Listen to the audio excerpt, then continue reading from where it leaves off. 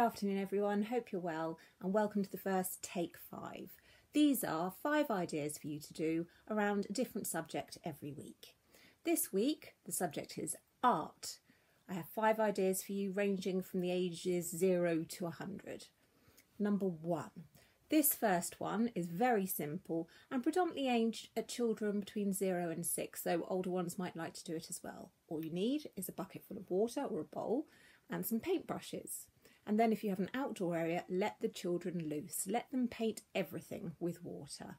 If you don't have an outside area or garden, come inside and get some boxes, scrap paper, newspaper, anything you like, and let the children paint those with water.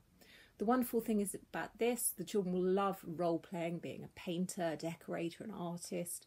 For you, the fantastic thing is there is no mess. It dries. You can use the paper again if you are using paper. From an educational aspect, it's fantastic because the children get to see how using things like different pressures and angles of the paintbrushes create different sort of strokes in their painting. And also when they're holding the paintbrushes, these are the same muscles that's used to hold a pencil, so their pencil grip will improve. Number 2.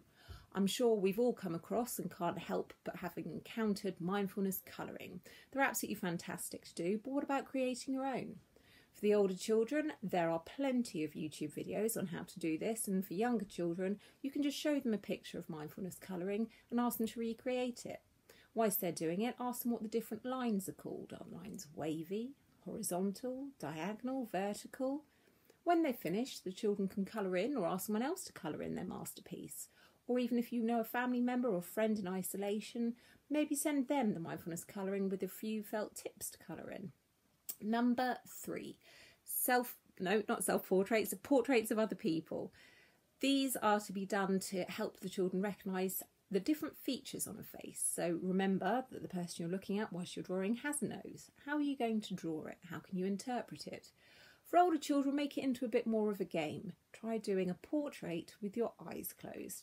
This always goes down very well and a lot of laughter is had. Number 4.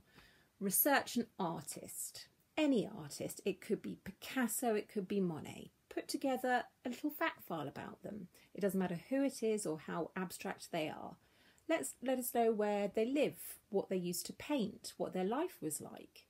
After this fact file is put together, ask the child to create their own picture in the style of the artist they have researched.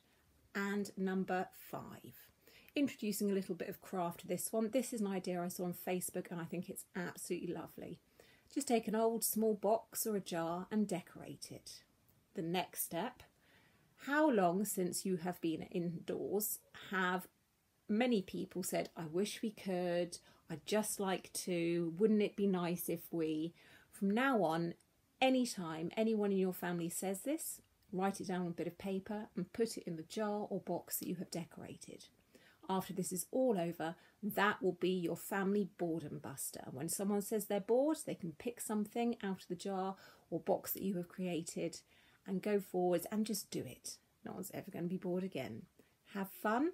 And if you could let me know in the comments if there's any particular subject you would like me to cover in next week's Take 5, I'd love to hear from you. Have a fantastic day. Bye.